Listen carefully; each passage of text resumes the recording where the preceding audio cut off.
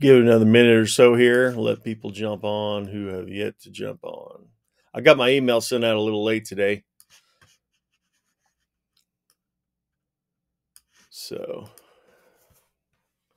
we'll give people another minute or two. Anybody got any testimonies or questions or thoughts you'd like to share while we're waiting on folks?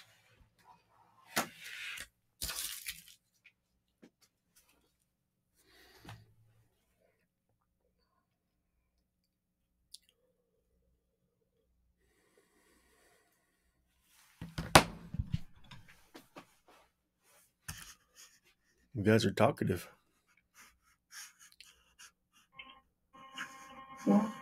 I don't know where my people are.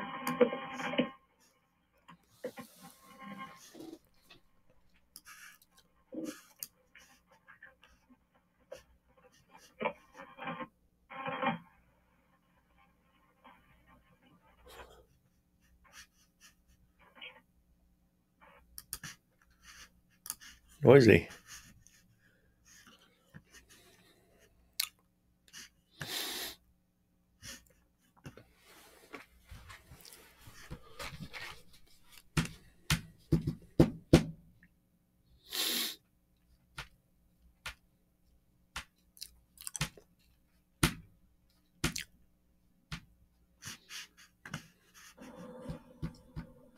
Your lighting in there makes you look really pale and kind of yellow.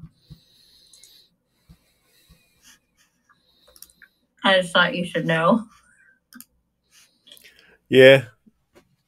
Yeah, I've struggled with lighting in here trying to figure it out, but I'm just going to have to be Kardashian tonight.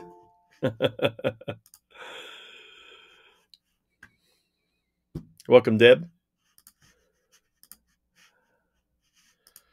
Deb's always sitting in the dark. Did you mean Kardashian? Oh, what did I say? Kardashian? Yeah. Like Kim Kardashian? Yeah, no, not that Kardashian. Star Trek Kardashian. Where they're gray looking.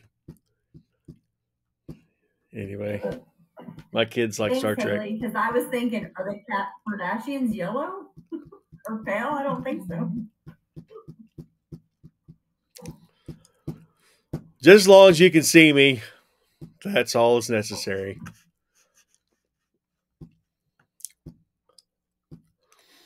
All right. Well, let's get started here. Thanks, everybody, for joining. I'd like to just remind you, if you've got other people as you go about your life that need the message that we are teaching and talking about and living, but aren't necessarily somebody that's going to show up on a Sunday or whatever, try to get them here. Send them the link. This is private, not to exclude people, but to make it a safer place where we can really just talk about whatever we need to talk about and hash things out. So it's not intended to be a private from others thing. It's just to be private from people who have no business being in here. When we started this, we've been going for quite a while now. I don't know how long, maybe over a year. There was a lot of popularity using Zoom calls and for meetings and things like this for meetings. And everybody would, be having their teachings online, like in meetings like this, and they get all their groups together instead of getting together because of COVID. And so people would have these meetings and put them on Facebook. Like they put the link out there on Facebook. They put it out there on the website. They put it everywhere. And people who were bored because they were at home because of COVID, I guess, I don't know, they made a point to invade these Christian online meetings like this, and they would go in and take over and show all kinds of videos and images that nobody wants to see. And so it was wisdom to make it more private like this. But I don't want to ever exclude people that should be here. because the point is to to influence lots of people with the truth. It's a big job, and it takes a lot. It takes a lot of interface with people. It takes a lot of um, people speaking the truth to a lot of other people, and so the more people that we can interface with this truth, be it via my voice or your voice or whoever's, the better, because that's the goal. That's the goal. So, welcome, Claire. Tonight, I want to talk about. I'm going to kind of talk about tongues a little bit, actually. And sometimes I remember this story about Kenneth Hagin that that I've heard, and because it's such a good lesson for people who teach to have and to think about. And this story is like this. Kenneth Hagin was dying on his deathbed, and I think I even told part of that story last week or the week before. But he had this massive revelation of faith and believing the word, and then he himself got healed from his deathbed, and then began this ministry that people call the word of faith, which is just, that phrase is from the Bible, word of faith. This is the word of faith, which we teach, or something. Paul said it. So that was good. And his message was pretty pure and brought a lot of maturity to a lot of people, helped a lot of people understand the word of God and just faith. And that's where we get a lot of the faith teachings that have stuck around from the early 80s. A lot of the understanding on faith is because of that man and other men who got it from him. So that was primarily his message, talking about faith for healing, faith for others, faith to receive. Faith is just faith. You can't please God without faith. So it's pretty important. A faith that works, and a faith that receives when it asks, and a faith that gets what it says. So he didn't major on. He had this wonderfully intimate relationship with God. He loved the presence of God, and he loved to minister to the Lord privately, just in worship. And he had a really vibrant, flourishing, personal communion with God. He didn't talk about it often, but he did. And like I said, he mostly taught on faith. So what you have then is a worldwide movement of preachers and teachers and ministers who come out of his teachings, out of his influence, out of his Bible college, and start, word of faith churches, thousands across the globe, thousands and thousands, and teaching faith for things, faith for finances, faith for whatever. And they majored on faith because that's what they heard Brother Hagin major on, faith. Although Brother Hagin's life was much more mature than just a faith teaching. But he didn't often teach outside of that realm of faith and that topic of faith. Well, all these other guys who came out from him, that's what they taught also, except they didn't have the depth and the maturity and the character and even the revelation and the knowledge that caused Brother Hagin to be enduring, that caused him to have a very long lasting ministry, that caused him to, there was never any, turbulence in his ministry. He himself was just a strong charactered man, and he never, he never had any issues in his own personal ministry concerning things that, some ministers have issues with. And since he primarily taught on faith, those students, we'll call them, those disciples of his, only really taught on faith, but they didn't get the things in them that made Kenneth Hagin who he was. So they understood faith and could even operate in faith, but since they didn't become who he was or what he was, they operated in faith more carnally, if I could say that. They operated in faith for things. And that's where the Word of Faith movement got a lot of bad rap because, terms like this were coined. Name it and claim it. Ever heard that? Blab it and grab it. I've even heard name it and frame it. Why? Because they came across as a very selfish or self-centered practice, and a practice that we're teaching was causing people to be self-centered, just forgetting, for receiving, I should say, not forgetting, forgetting, receiving. So faith for receiving for yourself, and it turned into like a very big prosperity message, right? And that's where the Word of Faith kind of got its real bad rap, is because it turned into largely prosperity. And really what happened is they never became who he was because he didn't disciple them in much else but faith. And that wasn't on purpose. He didn't see that coming. In fact,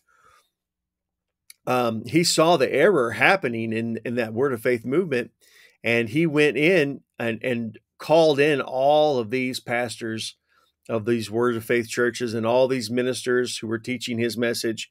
And he called them in. This was I think this was early 90s. And to correct them and to to try to correct what he left out, and try to bring some soundness to the message that they were preaching so that it wasn't a prosperity type gospel that they were preaching. And they got so angry. People got so angry with him for that.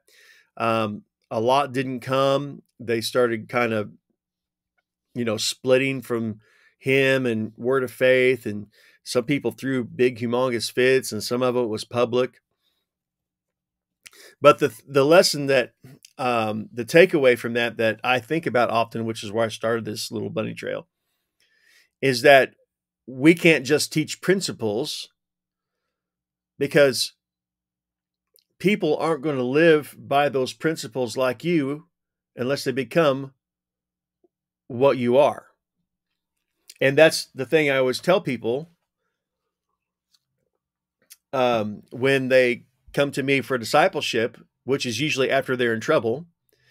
They wait until they're at the very end of the rope. They've hit the ground.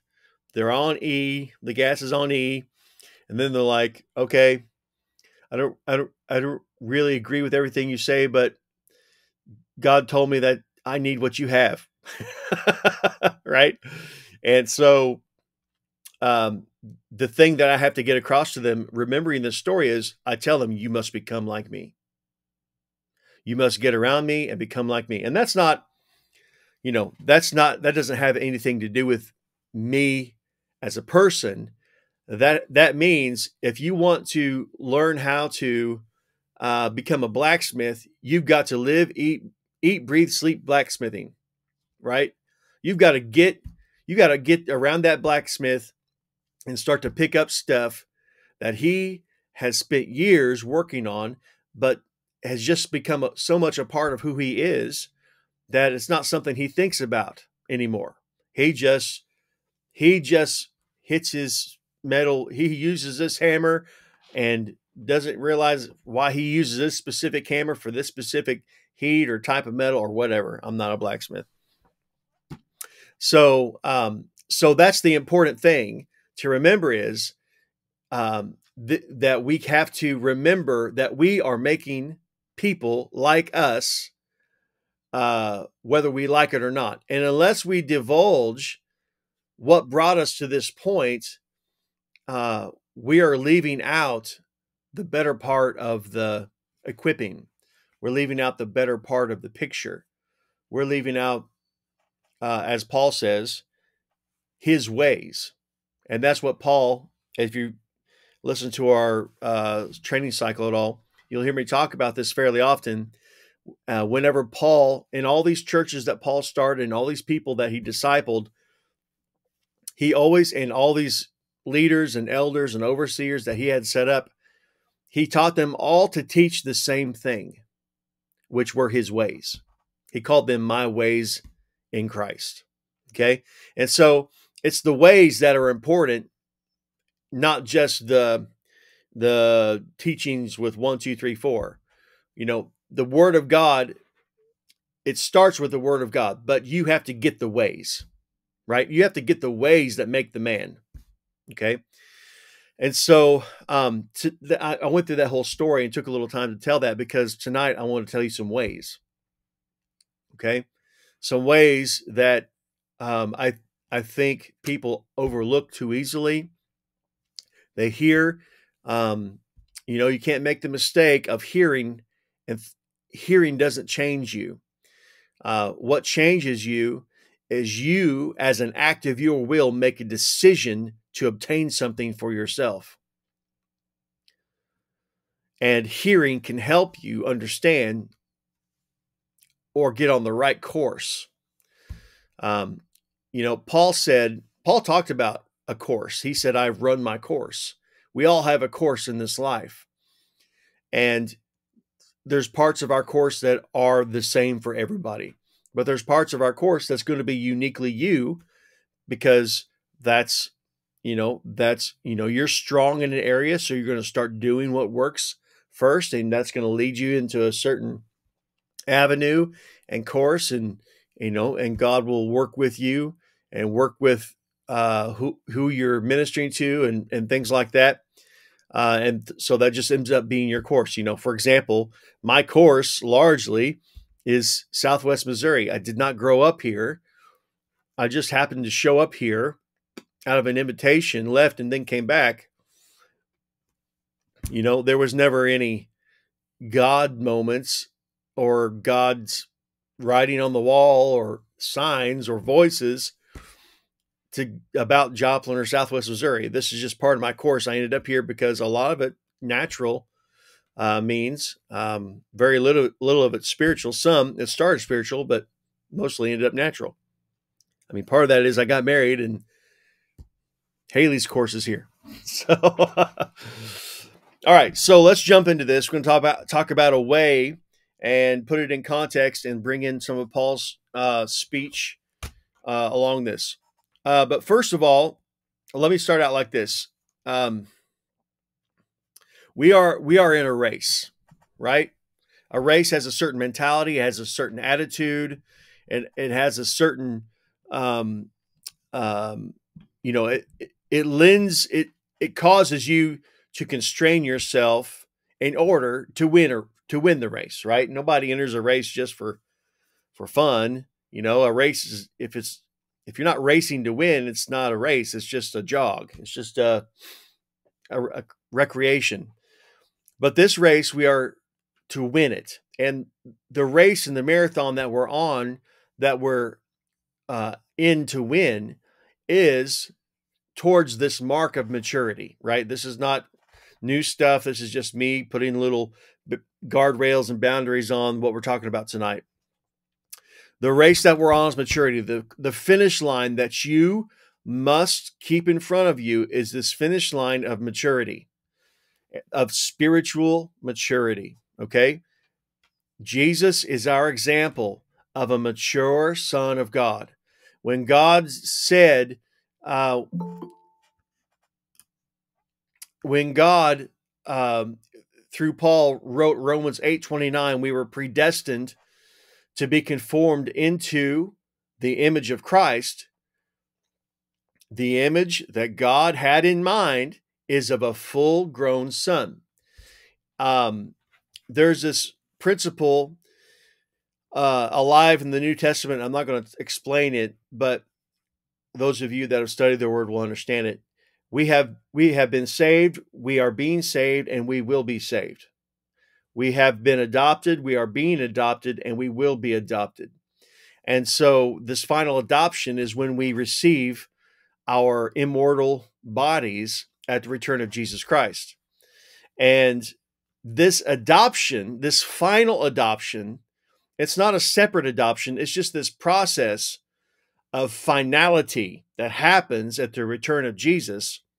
This adoption is, in God's mind and in his word, is the intent of you're being adopted as a mature son, right?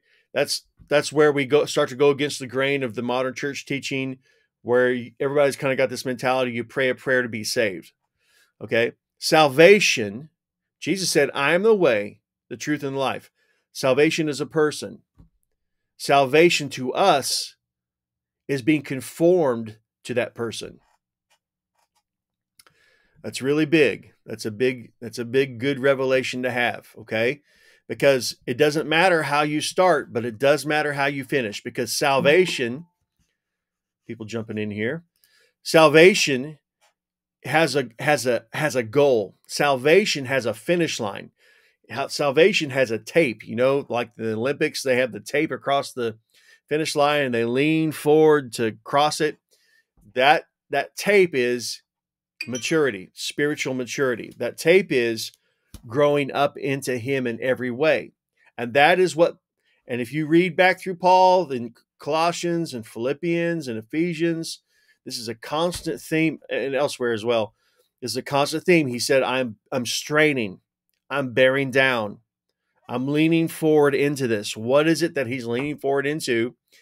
He's leaning into and straining into a place, as the Weiss translation says, a place of spiritual maturity beyond which there is no progress, right?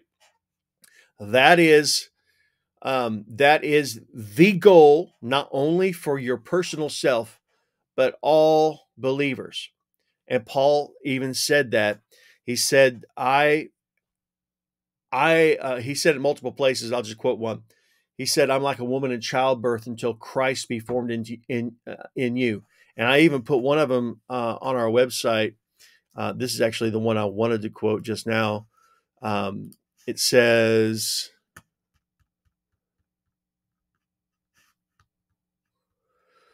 what does it say? Oh, no, not on our website. Oh, it's somewhere else. I've got projects on my desktop here, and I just went through it. But Paul says that we may present every man mature in Christ. He said, I'm laboring, striving, toiling with all of this energy that's within me, that I might present every man mature in Christ. So Paul has a much different finish line, of course, and this is the Bible. I say Paul, he wrote it, but we're talking about the Word of God. This is Paul's gospel. This is, it's best to even think about it this way. The epistles and Paul's epistles and the epistles of the New Testament are the continued teachings of Jesus Christ. Okay? Jesus said, I have much to say to you, but you cannot bear it. You're not ready for it. Okay? You couldn't handle it. You won't understand it without the Spirit.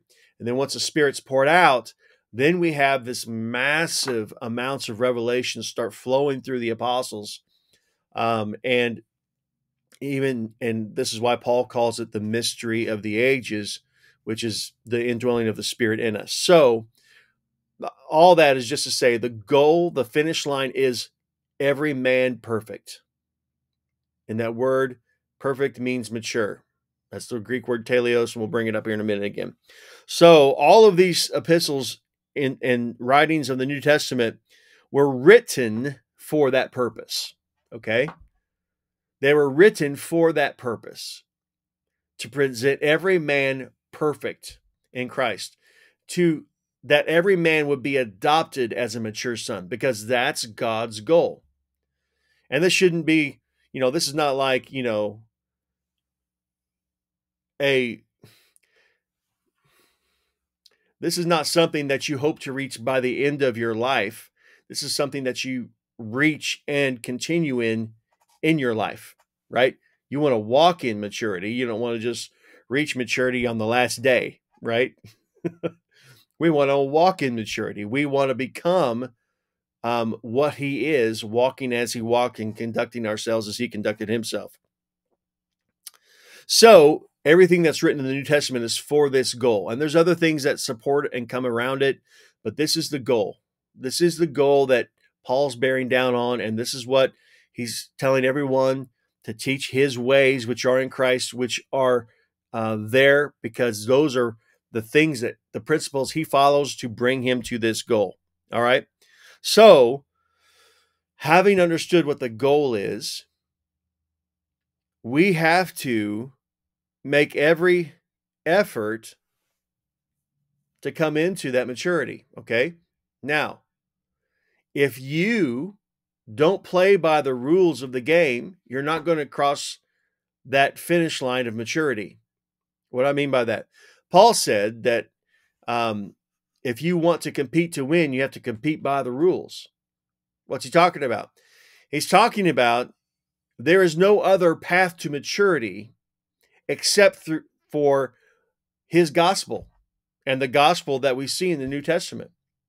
So if we adopt some other mentality, some other principle in our life with some maybe other goal, maybe you have the same goal, but you don't actually begin to adopt and do what Paul has set forth and others in the New Testament as their ways in Christ, then you will not arrive at the finish line. Okay?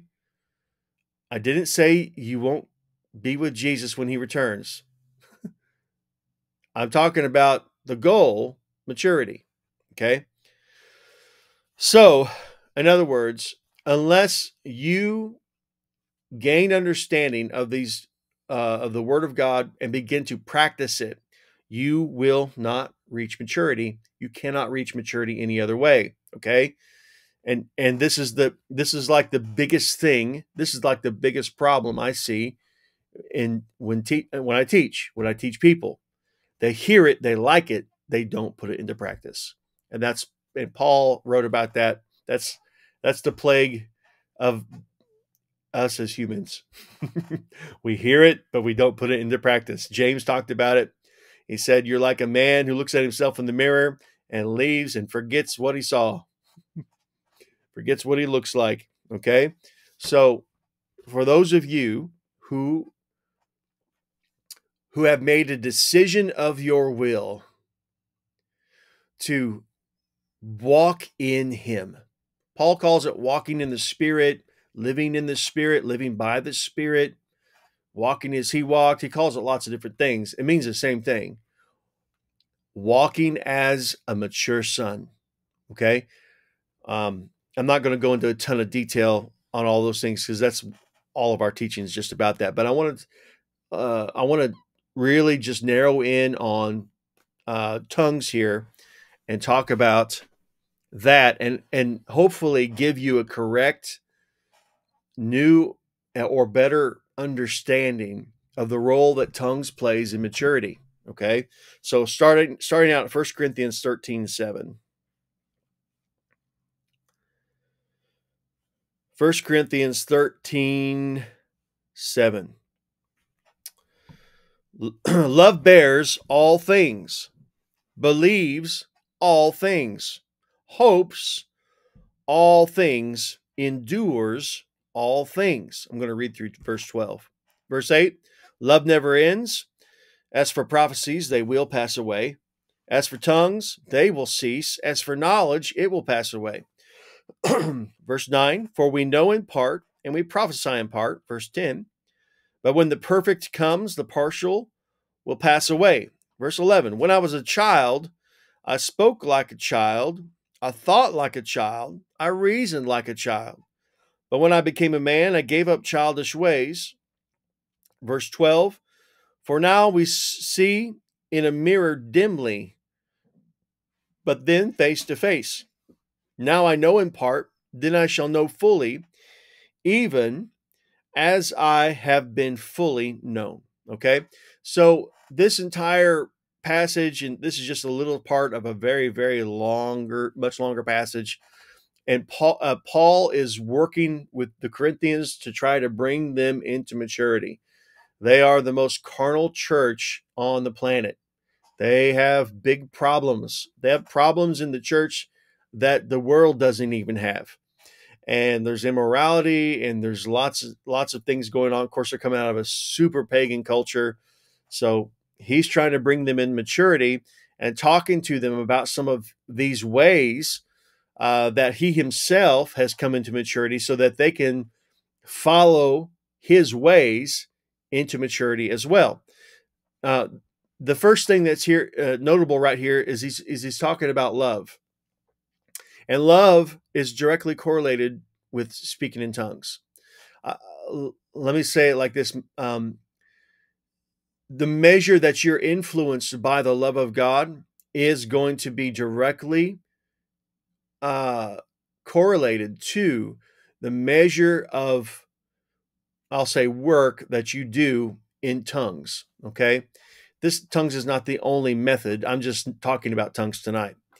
But it's important to understand that love here is not just a random topic, because he's talking about people coming into maturity. So love bears all things, believes. That word believe, by the way, is the same word in the Greek as Mark 11:23 and 24.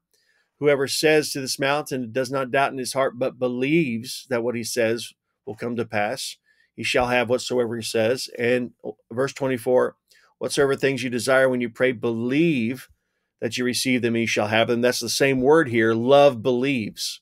So he's making even a connection between being influenced, filled, and when I say filled, that picture is immersed or baptized, like filled with rage. You're filled with love.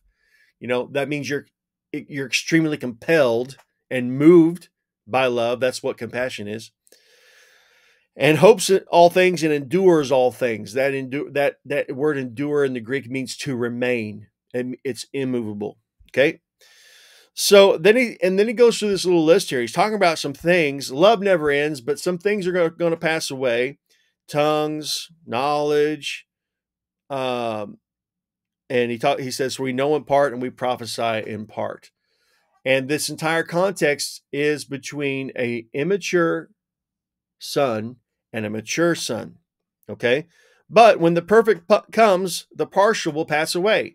And you probably heard some major demonic doctrine about that. Some people say the Bible's the perfect. Some people say Jesus is perfect, and he is, but that's not what this is talking about. When Jesus comes, the partial will pass away. That's not it. In context, that's not correct. In context, this is about an immature son of God going to a mature state. Okay. If that's true, then Paul should bring it up, which he does in the very next verse. So when the perfect comes, the partial will pass away. That word perfect is teleos. It means a mature man. Okay. So we're talking about a mature man. We're not talking about, when they first printed the Bible, the perfect Bible, when they put leather on it and give it a table of contents and some maps in the back. When I was a child, verse 11, here he goes, he's going to explain it. When I was a child, I spoke like a child. I thought like a child. I reasoned like a child. When I became a man, I gave up childish ways. And if you've got a Strong's Concordance, the phrase childish ways is one word. And in the King James Concordance, Strong's Concordance, it actually says immature Christian. So when I became a man, I gave up immature Christian ways, childish ways. Okay. So a child thinks like a child, speaks like a child. But when I became a man, I gave up those childish ways. Again, we're talking about ways in Christ. Okay. When I was an immature son, I spoke like an immature son. I thought like an immature son. I reasoned, and that's a big one, reasoned like an immature son. Okay. Verse 12, the last verse on this part. For now, we see in a mirror dimly, but then face to face. For I know in part, then I shall know fully, even as I have been fully known. Read again. For now we see in a mirror dimly, but then face to face. Now I know in part, then I shall know fully, even as I have been fully known. Paul's not changing the subject. He's not starting, talking about something different. He's still talking in context about becoming a mature man. All right. So he's saying, as a child, as an immature son, I see things dimly. And that word in the Greek is a mirror. Now, they did not have glass mirrors like we have. Back then, they were like polished metal. Have you ever looked into like not stainless steel, but like a polished metal? There's an abstractness to it. It's not it's barely a reflection. Like the water, looking in a still pool of water would be a much better reflection than a mirror that they would use. That's what Paul's saying here. He's drawing a comparison, saying this is like trying to behold something, or it's like trying to perceive detail in a mirror that cannot reflect accurately those details for me to see. And it uses that word dimly or darkly, and we could even use this. I mean, just draw this whole picture. If you've looked into a mirror, maybe even a great mirror like we have today, but it's dark, right? You're not going to be able to make out detail. You're not going to be able to see fully. You're not going to be able to make out the level of the full picture, right? And that's what Paul is saying here. And let's draw this comparison before we move on. Let's draw this conclusion, because renewing your mind is about drawing a new conclusion. The conclusion that Paul is drawing here with the Corinthians is that in order to become a mature man, a teleos man, a mature son of God, you're going to have to gain revelation. You're going to have to gain understanding, and you're going to have to grow in that in order to see things clearly. What does he say? For now I know in part, then I shall know fully. Okay? What point does tongues pass away? What point is tongues no longer necessary? The gifts no longer necessary? Knowledge. What point is that no longer necessary? Right? It's no longer necessary in a mature son, beyond which no further spiritual progress is available. That's why we see no record of Jesus speaking in tongues or operating in a gift or having a lack of knowledge, because he's a mature son. So all of these things that we have, and we have been commanded, by Paul, specifically tongues, these are some of his ways in Christ, which God has ordained. And some of these things are just super practical, but these are God ordained ways, methods. Jesus said, those who believe will speak in new tongues. And the purpose is to bring you into maturity. Now, as you go from knowing partially to knowing fully, to seeing dimly, to seeing accurately, you're going to have to exercise these ways, which we find in the Word of God, and make every effort to establish them in your life, to be constant and to endure in them. Now, one of these things that's causing, and I'm just going to say it, like this is the only thing. It may not be, but this is the big one, okay? One of these things that's causing you to see darkly is the influence of the flesh on your soul life. Right? So you read the Word of God and you wish you could get more understanding. Or you've got a favorite teacher and they have profound revelations, but it seems like you got it when you heard it, but then you leave and you're like, I have no idea what he said. Right? or you're listening to the Bible and you have no idea what they're talking about, right? Or you want to advance in strength and ability, but there seems like there's something holding you back. You want to be able to speak clearly and articulate simply the accurate revelation of the Word of God that's going to bring salvation, healing, and deliverance and maturity to people's lives. But you're not accurate, you're not able to convey that simply. Sometimes it's just a jumble in your mind, or sometimes seems like there's nothing in your mind. What is that force that's causing what you want to perceive to be hazy? Does that make sense? When you want to look at the truth and get it in its accurate, rightly divided form, but there's a haze. What's that haze? That's looking into it darkly. You know, like, have you ever been in this situation? I'm just trying to throw out examples. When you look at someone and you're like, there's something about them that's not quite right. That's looking darkly. That's seeing things dimly. See, what would Jesus do? He would see them and know them. He would know everything about them. Isn't that what he did to, who was the guy underneath that tree? I'm thinking about The Chosen now when they acted that part out. He was an architect and he was under the tree. Was it Nathaniel or somebody like that?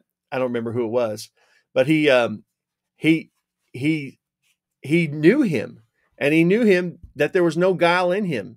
And he knew even earlier that day the things that had transpired in his life. That's what it's like to walk in the mind of Christ. That's what it's like, and I'm going to say this, that's what it's like to crucify the flesh till it has no influence upon you. Okay? So we're talking about going from immaturity to maturity. You cannot go into maturity under the influence of the flesh. That's why Paul says those who belong to Christ have crucified the flesh. Zechariah, good job, guys. Those who belong to Christ have crucified the flesh. And it's time to lay down. Yeah, y'all Bible scholars. Those who belong to Christ have crucified the flesh with its passions and desires. Okay? And I can tell you from experience that this is true. There is truth in this, and there's a connection between you putting I'm trying not to get ahead of myself, but all wants to come flooding out. There is a connection between you maturing and gaining fuller knowledge, fuller revelation, fuller understanding, gaining fuller operability of the Spirit through you. There's a direct correlation between that and you putting to death the influence of the flesh. Paul said it elsewhere like this: put to death whatever is earthly in you. Okay? Paul's not just being a good Southern Baptist. He is teaching us his ways in Christ. Okay? Now, to come into a mature son, the measure of the stature of the fullness of Christ, is this process of you seeing not dimly, but starting dimly and going into full understanding. Okay? And you're going to find this, and if you think about it, maybe you've already experienced this. If you have ever turned it on for a season, maybe you did a season of fasting and prayer and you just isolated yourself and you just began to bear down and just operate in tongues, interceding by the Spirit, pressing in, straining forward, bearing down towards a goal, whatever that goal was for you, right? If you ever have done that and then you notice yourself get clearer, you start to have more understanding. You start to have you start to have knowings, which is the language of the Spirit. When the Spirit speaks, it's not a voice necessarily; it's a knowing, because He speaks. The Spirit's communication is to your spirit, okay, and your mind translates your spirit. That's why your mind has to be renewed, because we can't afford a translator who doesn't repeat things exactly the same. I've heard people talk about this. They trust their translator, and they find out after 2 or 3 days of teaching, that guy isn't repeating anything I say with any accuracy at all. And that's what an unrenewed mind is. It's not perceiving what the Spirit is speaking with any accuracy because it's flowing through the filter of, your traditions and what you believe and all that. So when you're under the influence of the flesh, okay, when you're under the influence of the flesh, and what is the flesh? It's not just moral things. We're talking about distractions. We're talking about cares of this world. We're talking about fear. We're talking about anxiety. We're talking about, civilian life, as Paul talks about. We're talking about not being ensnared in the things of a civilian life. We're talking about things having to do with all that. That's all the things that want to be a weight upon you to prevent you from maturity. And what is maturity ultimately? It's the complete influence of the Spirit with nothing else added. You're under the influence of the Spirit only, right? You're under the influence of the Spirit only. Jesus was under the influence of the Spirit only. He was not under the influence of any man, of any tradition, of any circumstance. He was only under the influence of the Spirit of his Father. So, if revelation seems partial, if you are seeing through a glass darkly, if you are like, yesterday or last week or last month or last year, things were going great. And now I'm just like, what the heck?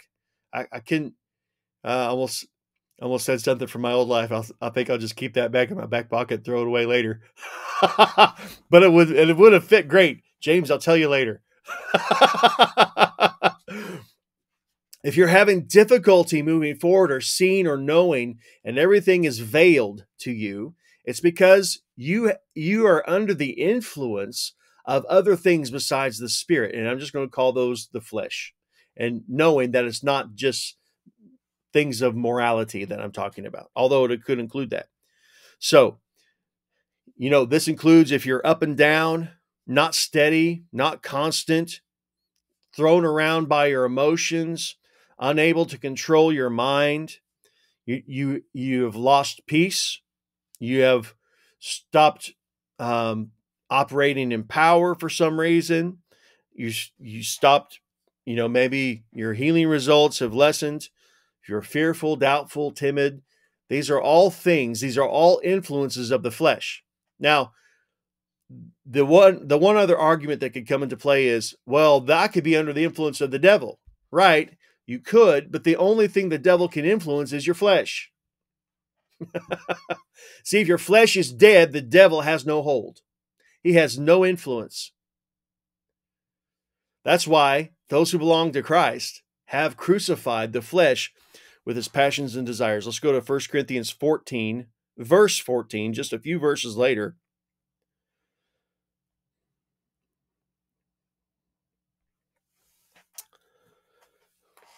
(14:14 and 15). 1 Corinthians 14:14 through 15. Paul says, "For if I pray in a tongue," okay, newsflash, he's still talking to the Corinthians about the same thing. "For if I pray in a tongue, my spirit prays, but my mind is unfruitful." So when we pray in tongues or pray in the Spirit, it is our spirit praying.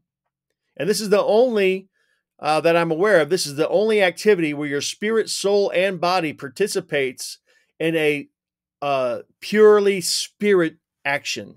Okay? If I pray in a tongue, my spirit prays, but my mind is unfruitful, meaning I don't understand the words I'm saying. Okay? Verse 15, what am I to do? I will, that's a good question. He's going to answer it. What am I to do? Hold on, he's going to answer it. I will pray with my spirit, but I will pray with my mind also. I will sing praise with my spirit, but I will sing with my mind also. Okay? So I don't believe here, although you certainly could draw this conclusion that Paul is saying, I'll pray in the Spirit what I don't know what I'm saying, but I'm also going to include some words in English or whatever language it is so that I can pray with my mind. But I don't believe that's really truthfully what he's saying. When he says, I'm praying in the Spirit, and my mind is unfruitful, what am I going to do? I'm going to pray in tongues expecting revelation knowledge to enter my mind. Okay? And if you're ever someone who has done this, spent extended periods of time praying in tongues, you'll notice that after a while, you'll begin to have revelation knowledge come to you. You'll start to know things. If you're praying about a specific situation, maybe a family member that's missing, or you haven't heard from them and you should have heard from them. What's going on? What's the situation? Are they actually in trouble? You start to intercede. And I'm going to start using that word now instead of pray, because this is really what we're talking about. You start to intercede by the Spirit, and you'll have knowing of the Spirit concerning whatever it is that you're focused on while you're praying. If anybody speaks in tongues, he talks to God. He speaks mysteries to God, is what Paul said. So, and maybe you probably heard these testimonies. I've heard tons of them where they're praying for a family member, and all of a sudden they realize that family member was in this specific location and they needed help of some kind. So they were able to go there and help them. I've heard tons and tons of stories like that. What is that? Okay. God communicated through their praying in tongues to their spirit, which was interpreted in their mind as understanding or as knowing. Okay? And we should expect when we pray in tongues or when we intercede in the Spirit, because what are we doing? And I'll add the missing piece here in a second. We are moving towards maturity. What is maturity? To come under the influence of the Spirit only. Maturity is not a degree where you studied all the Bible verses. You can quote the Bible front to back and still be under the influence of everything else except the Spirit. Matthew, you joined twice. I don't know how you did that.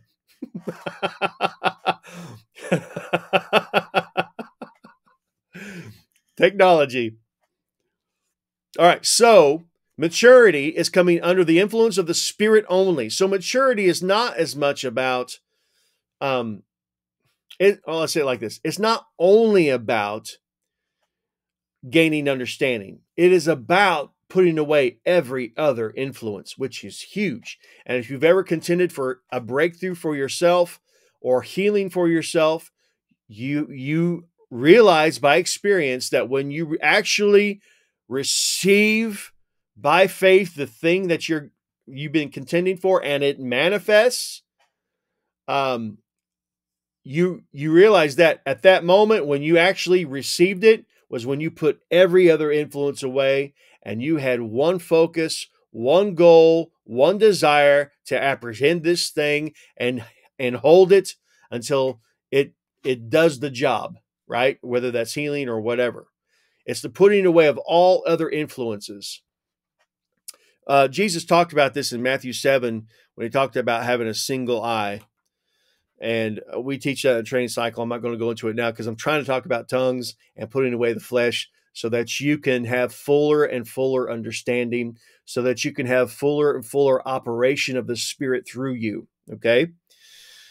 So I'm going to go to Romans 8:2 and just kind of jump through, skip over verses and just jump through here and kind of pull together some thoughts and ideas.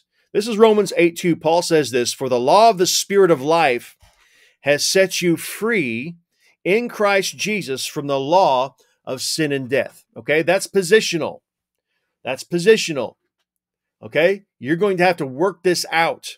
But you have to understand that the law, that the Spirit of life is a law in you, and this law puts to death everything that's earthly. Sin and death are earthly. They're not in heaven. Okay? This is a law. This is a force. This is a force of God that puts away the influence of sin, death, and all of its effects.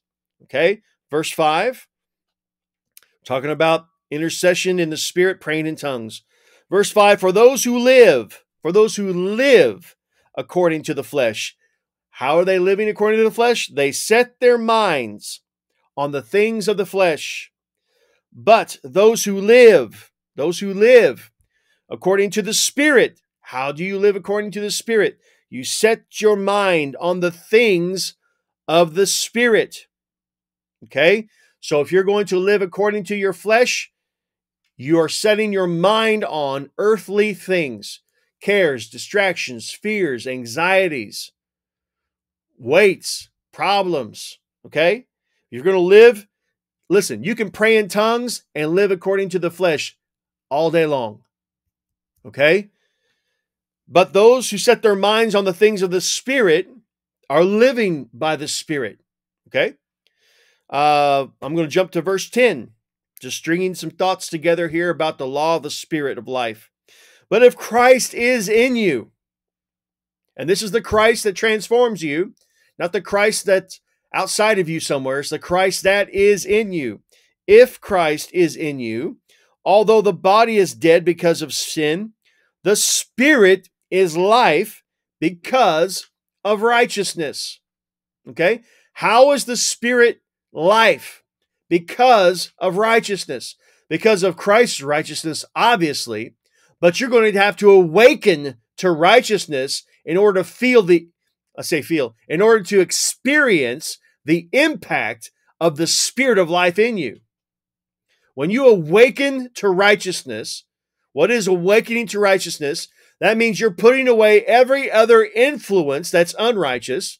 You're putting away every other influence that's not of the Spirit, and you awaken to pleasing God in every area of your life, then you're going to find yourself empowered by a life that comes from the Spirit.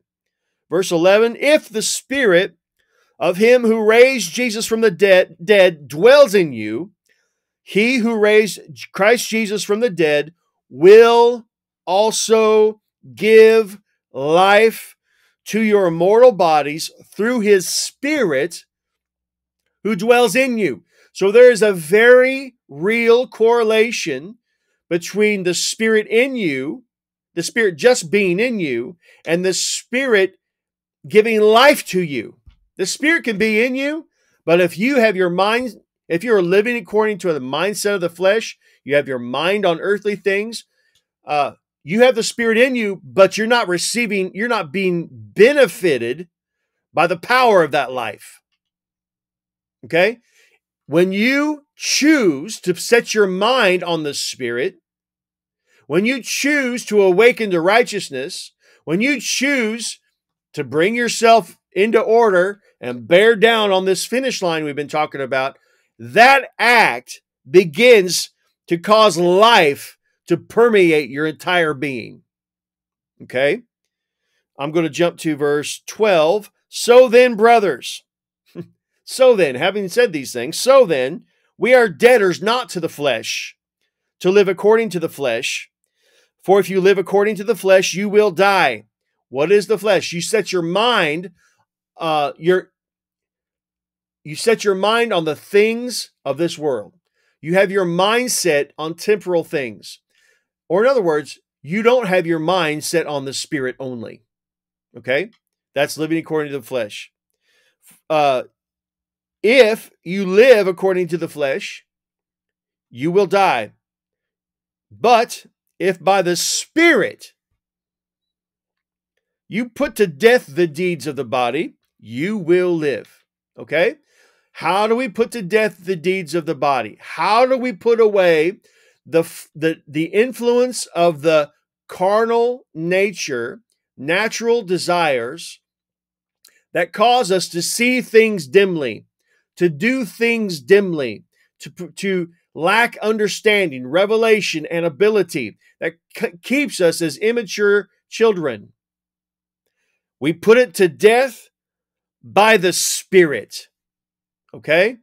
Oh, how do we do that? We need to have a soaking party and let's just turn on the music and soak, right?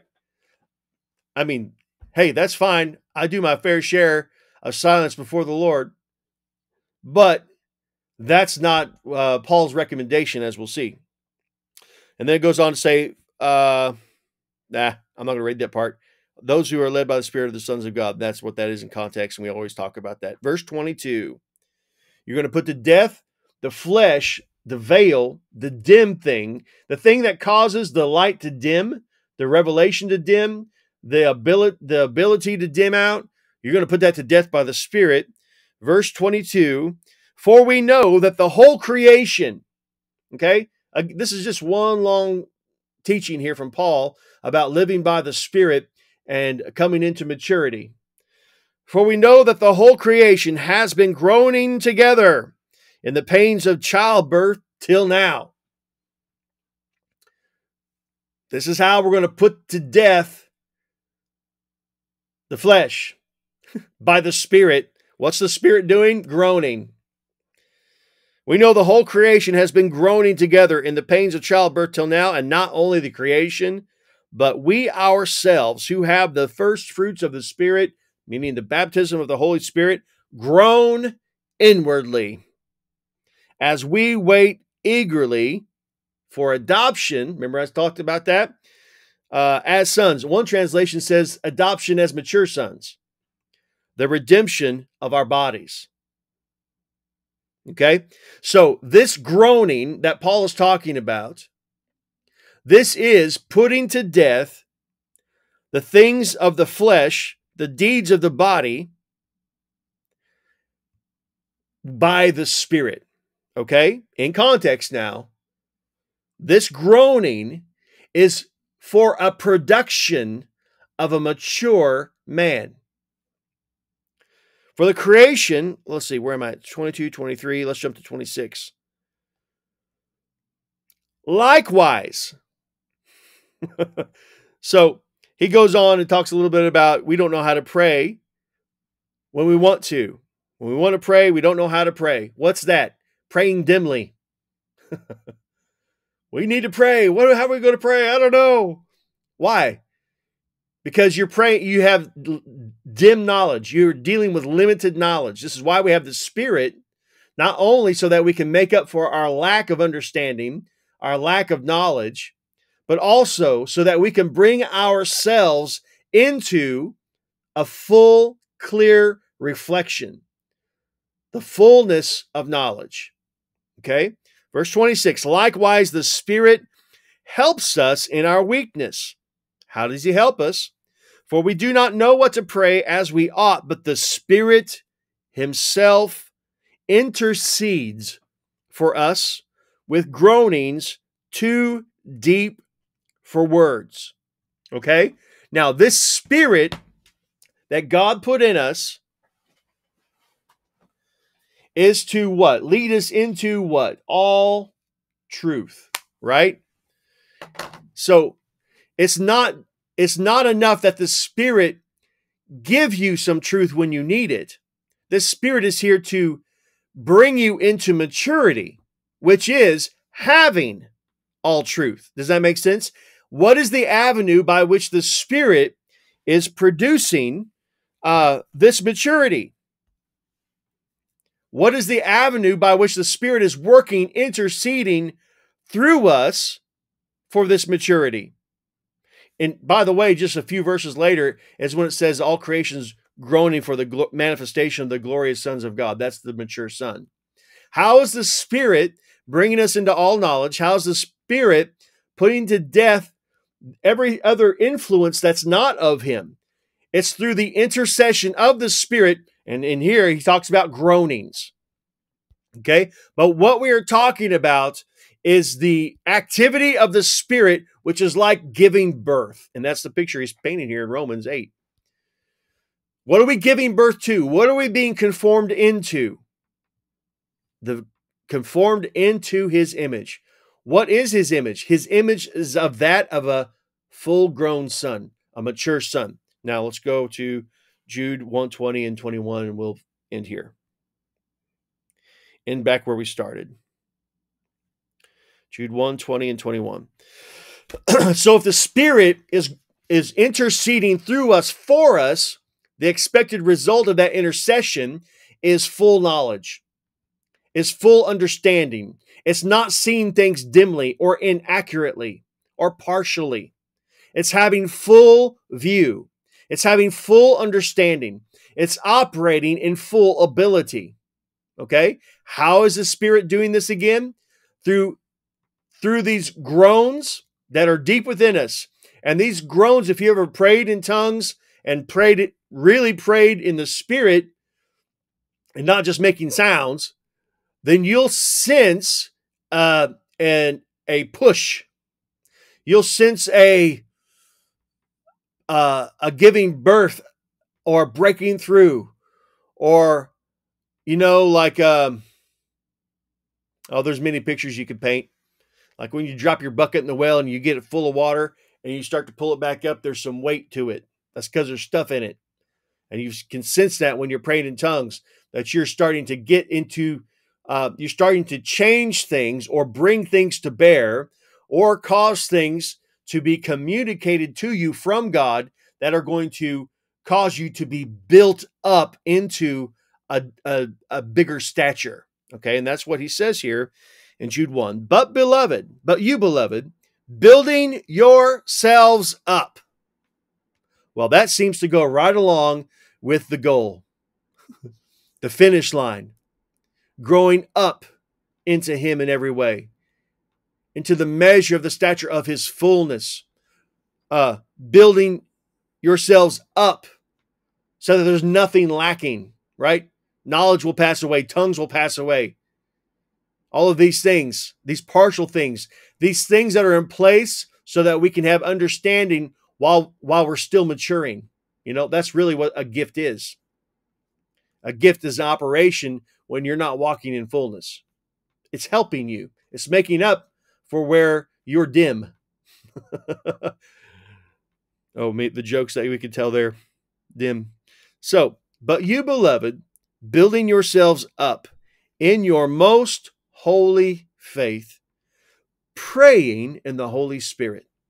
So praying in tongues is a mind set on the Spirit where God is using that intercession. Okay, and this could be for others or other situations, but we're just talking kind of about you right now. You coming into fullness of understanding, you having knowledge, understanding, wisdom, revelation, and functioning in the ability of Jesus Christ, growing up into him in every way. One of the most critical methods by which this happens, let's just say this. This is the only method by which this is possible, by the Spirit in you. Okay? How does the Spirit operate to bring these things to pass? Does he just in there sloshing around like the Holy Ghost is in there and, who knows what he's doing in there? And we never really have any real participation. We just believe he's in there because the Bible says he is, No, we are one spirit with the Lord. He who joins himself to the Lord is made one spirit. Okay, 1 Corinthians 6:17. Now, that new man, which is in the image of Jesus Christ, that's your spirit, and we're trying to bring the rest of your man into being conformed into that same fullness. That man, that perfect man, that fullness of God that's dwelling inside of you is interceding through you for you when you pray in tongues. Especially when you have a mindset on the Spirit. When you have pushed away and brought a focus to your mind. The picture from Paul is still good. A woman in childbirth, like what's she doing? She's got one goal and she's focused. Haley told me when she was giving birth to one of our kids, or maybe all of them, that she had to focus on a point on the wall in order to get through it, right? She was focused on giving birth, on producing life. And that is what praying in the Spirit is. Intercession of the Spirit is bringing you into a brighter day in him. And there's a verse, and I have tried to quote it on here a few times, but the path of the righteous is like the sun shining unto full brightness at noonday or something like that. You guys know that verse? You ever heard that verse? Somebody look that up. All you Bible scholars that looked that guy up before, look that one up. The path of the righteous is like the brightness of the sun unto the full light of day or something. Okay, that's how this works. What's the means by which it works? It is your joint participation in a mindset on the Spirit in conjunction with intercession of the Spirit through you for you. Now, it's not in, Paul said, again, my mind is unfruitful, but his intention is that it not stay unfruitful, because this is maturity coming into understanding, coming into knowledge, coming into fruitfulness, coming into ability. He says, remember, he said, what shall I do? I shall pray in the Spirit, and I shall pray with my mind.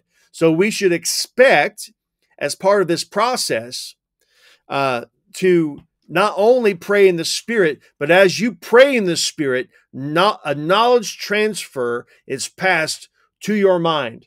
Understanding is passed to your mind. Revelation is passed to your mind. And all of these things together, as he says in Jude 1:20, they are building you up in faith. Or as it says, in your most holy faith.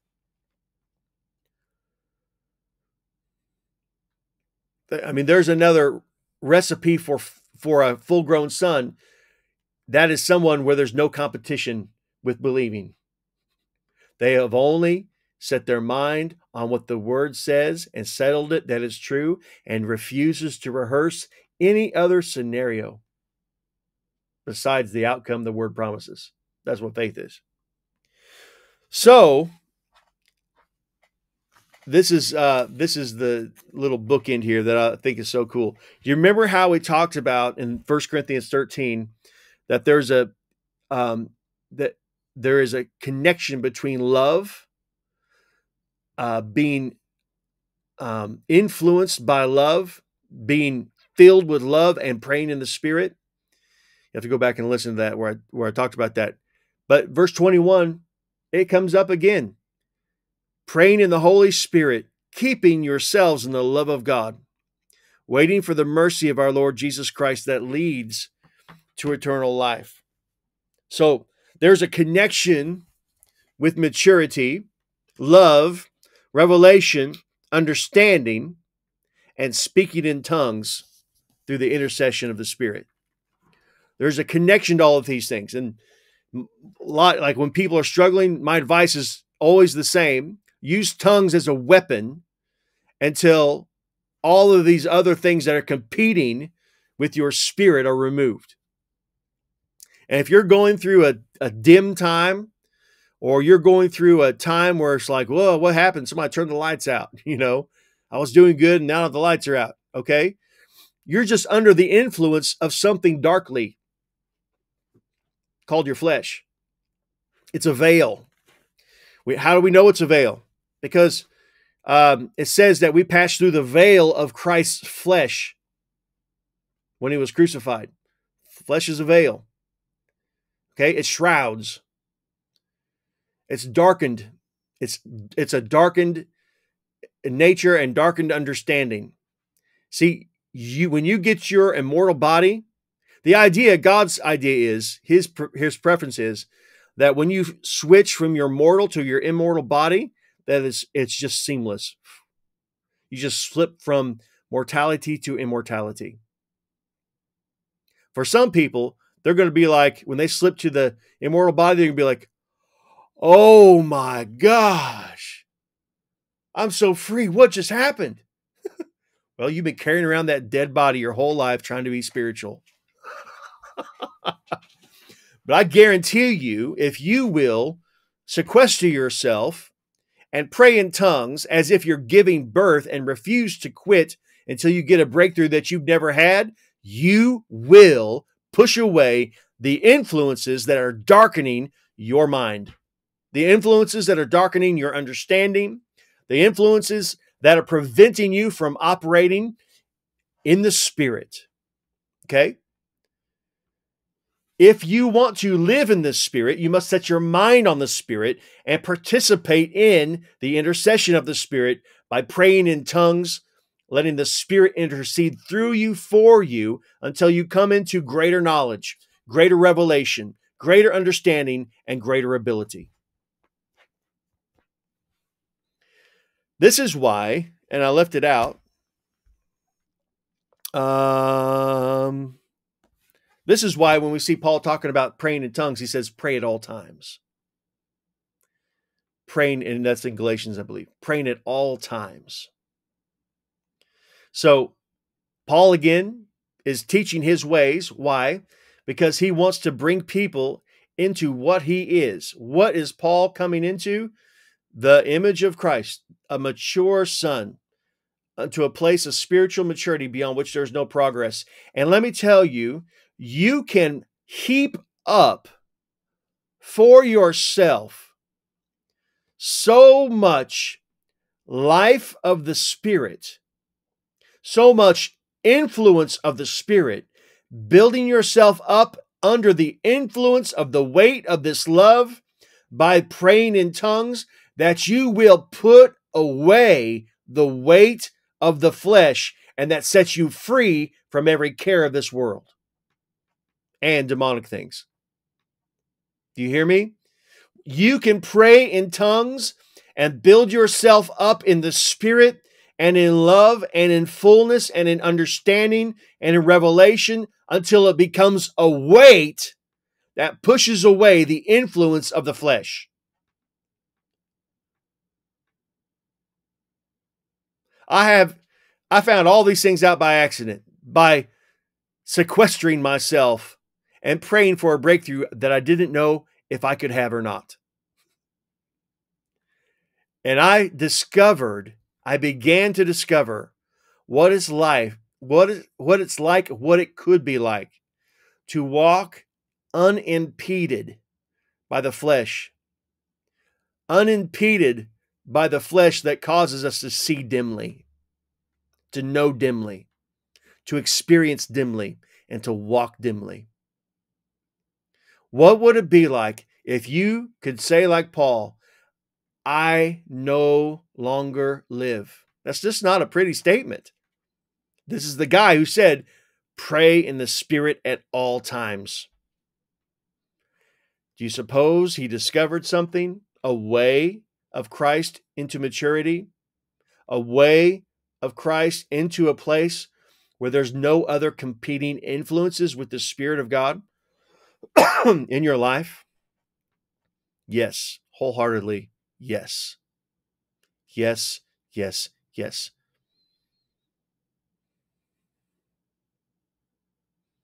So when I talked about earlier, we have to talk about not just Bible verses. We have to talk about ways in Christ. We have to talk about ways into maturity. We have to see it in Paul, in Peter, and the others. We have to see it in the Word of God. And then we have to make every effort. Listen, if you could avail yourself to a lifestyle that was like giving birth by intercession in the Spirit, if you could just give up a week of your life, 7 days in a row, it wouldn't take 7 days probably, but if you could give up a week of your life for that one purpose, you would explode in knowledge, revelation, ability, and power. You would become a completely new person. I know, because it happened to me. It happened to me. Haley keeps saying when you got saved, like 4 years ago. Okay, that's what happened to all of us. It leaked into my family. But you can crucify the flesh with its passions and desires. Listen, that's not just talking about immorality. We're talking about things, we're talking about desires that compete with awakening to righteousness, desires that compete with obedience, desires that compete with a mindset on the Spirit, to be able to put them away once and for all. All right. I hope that made sense to you. Questions, comments, or thoughts, things you want to add that I didn't say that would be helpful? What do you got?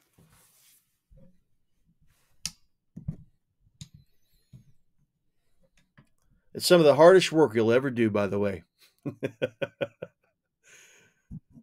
it's like digging a grave. Hard at first, but you give way to the ease of the Spirit. You know,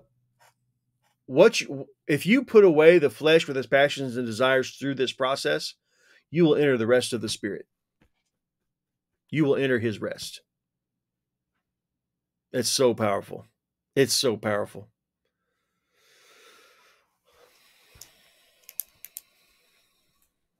So did you say in Colossians it said to pray in the Spirit all times too? It also says? I'll look it up for you.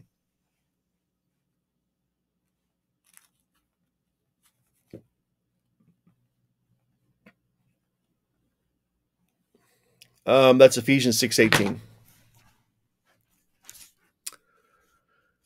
After he says, be strong in the Lord and the power of his might, then he tells you to put on God's armor, and then he says, pray in the Spirit at all times.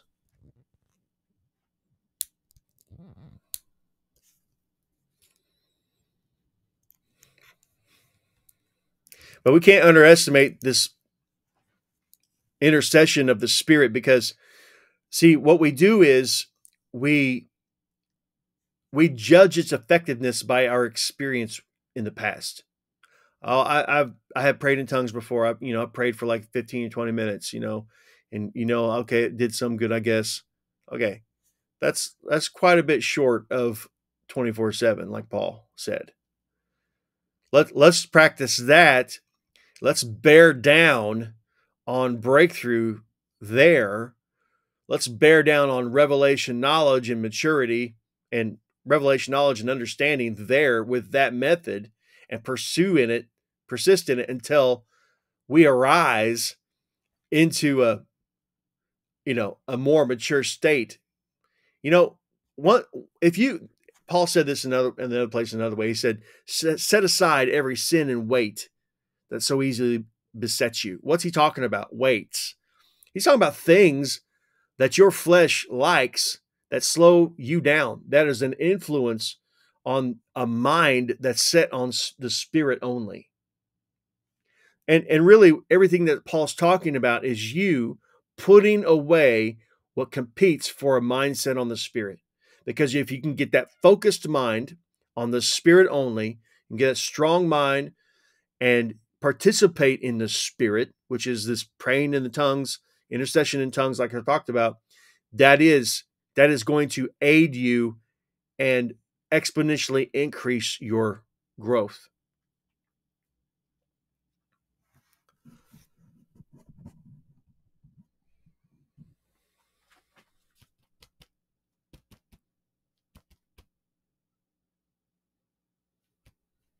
Okay. Is there things that you don't understand that I said? Is there stuff that's not clicking, or are you like getting it? Yes. Yes, Haley. Well, I raised my hand before, but you didn't see it. Oh, sorry. My bad. So I just was sitting here thinking about the fact that we so easily fall into really a carnal mind or a fleshly mindset. It's like our default. So I think it's hard sometimes for people to catch when it happens. But if you can note some things that are fleshly, and like you said, it doesn't necessarily mean like sinful things that we're morality. Yeah, the morality things listed in the Bible. It's things like, our flesh is what likes drama. Our flesh is what gets frustrated and like unfocused. Wants to focus on the problem. Distracted, yes. Mm-hmm. And it likes to rehearse the problem. Mm-hmm. Your flesh is the part of you that's a quitter, mm-hmm. that will start and then, my flesh is the thing that exercises 7 days in a row and then takes 14 days off, right? Okay, those things are flesh.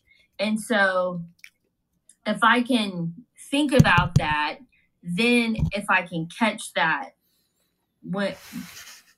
as it starts to happen, then I can use praying in tongues almost as like a slap back of like, nope, I'm not, like, and refocus myself, and then pray in the spirit and be like,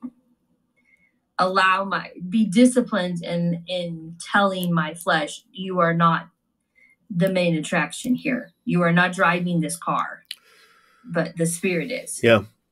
Those are just thoughts that I was having. Because that's, I think we spend most Christians spend basically 24/7 ruled by the nature of the flesh. Yeah, in their mind. Without even, and they're really nice, great people who love Jesus, but they just don't realize that. Yeah.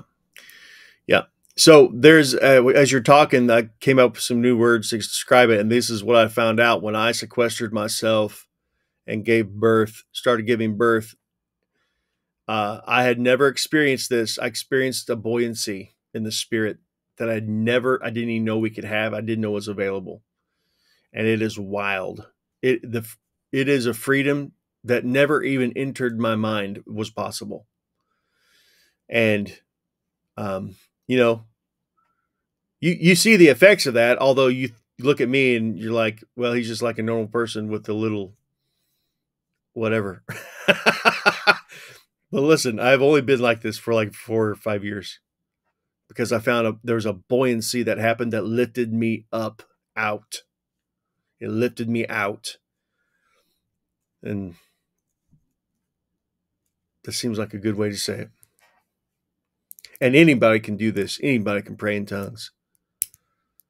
Anybody can bring focus to their mind. Anybody can decide as an act of their will to focus and bear down until they come to a place of breakthrough where they've never been before.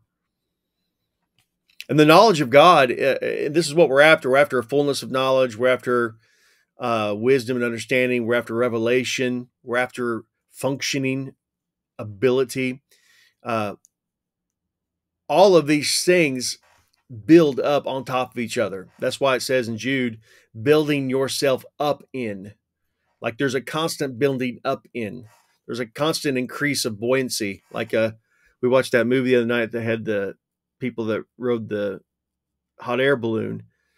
And there's things that they did to increase the lift of their balloon into the air. And one of them was they got rid of the weight. They got rid of the weight in the basket. They started throwing stuff overboard when they needed to climb. They had sandbags and things. So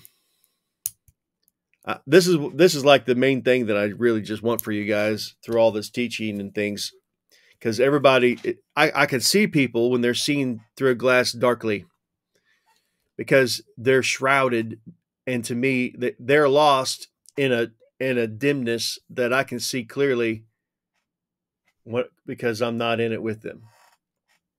Really, I just want you guys to achieve this kind of a breakthrough. And if you would, like I was telling Deb the other day, contending for healing, I said, don't get drawn into long periods where you wear yourself out of praying. Pray it's more beneficial to pray intensely for 30 minutes and then recoup, relax, and then go again and keep that up all day long and just increasing the strength of that instead of like trying to have some kind of marathon thing where you just collapse in pure exhaustion, because what we're after here is the experience, the experiential reality of when the Spirit causes this life to come into you. It's so powerful. I so wish, talk about being frustrated, I so wish I could just give myself to this. I so wish. That's why I get up early, not because it's more spiritual, because that's the only time I have to give myself to it. Yep. Deb.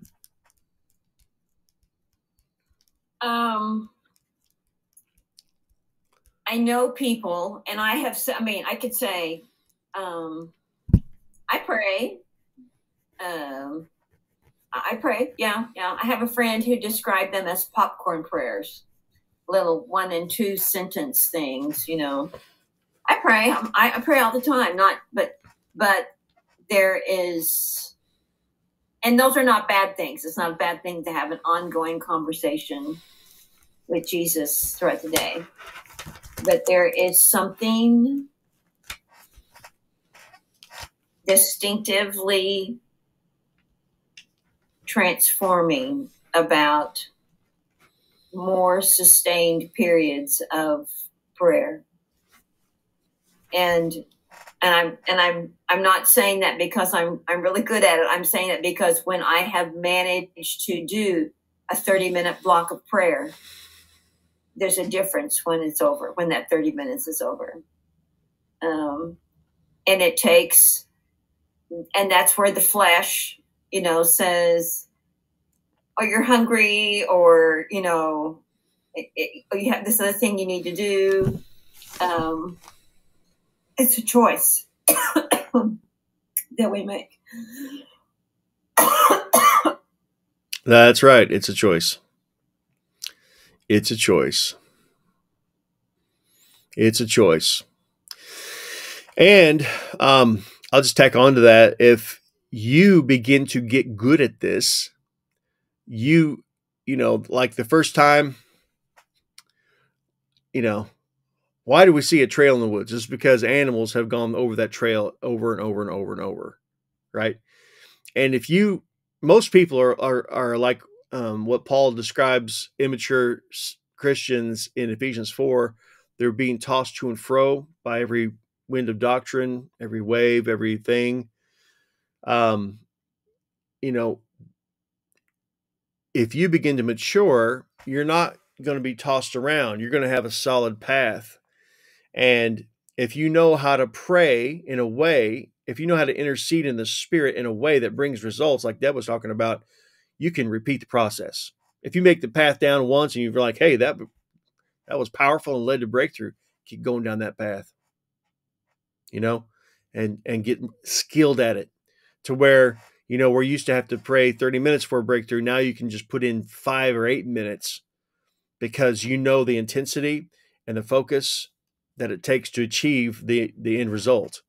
And the goal then is that you not just have a period where you pray and get that breakthrough and then sink back into the influence of the flesh, and then you have to go and pray again. The point is that you achieve what I called that buoyancy, where you come up and you stay up. You stay elevated. You stay in the Spirit, where you begin to walk in that. And up until 4 or 5 years ago, I have never experienced that. But I have now. And so my whole goal now is to grow and excel in that and build upon the fullness. Just build upon the fullness more and more and more and more understanding, walking in it, operating in it. To walk in the Spirit and to be illuminated, as Paul talks about, it is completely otherworldly, and you will have experiences and live a life that you didn't know was available. So I hope that encourages everybody to go do that. This is the advice I give people when they're stuck. But this is Paul's way in Christ. This is my way I've adopted from Paul, and it works. So I plead with you to do the work. I plead with you to do the work. This is what you need.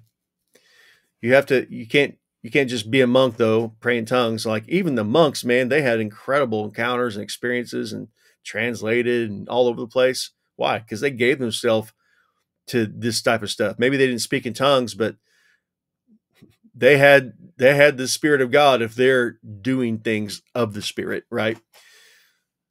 So I plead with you to set aside the time to sequester yourself, to cut down the schedule, to do whatever you got to do, to dive into this and to give birth and to begin to live a life in the Spirit where your mind is set on the Spirit and you're not constantly drug around by the cares of this world and your circumstances and the thoughts of your minds. You can have it. Jesus wants you to have it. That's why he gave you his Spirit. All right, Father, we thank you for the Spirit, the gift, the promise of the Father, the Holy Spirit, who is not only capable, but will lead us into all truth and even into the fullness of Christ, which is what all truth is, the fullness of Christ, the measure of the stature of his fullness, manifesting Christ in every way through our life. But this, Father, this is a process that does not come without our diligent participation and a decision that we are going to cross the finish line. We say yes to the finish line, and we will adjust ourselves to cross it and cross it well, cross it as a mature man and able to lead others into maturity also. Father, show us what has been lost from the early church. Show us the ways that have been shrouded, that we cannot see because we have been stuck seeing dimly. Show us these ways, reveal these ways, so that we can walk in them like Paul and Peter and the others, Stephen. Show us these ways so that we can teach others in these ways, lead others in these ways, until we can restore what's been lost, what's been stolen, what's been shrouded, what has been veiled from us because of other influences, in Jesus' name. Go get it. Live a new life now. Live a new life. All right, gang. Thanks for joining. We'll see you this weekend, or we'll see you next week, or whenever we see you. Bye-bye.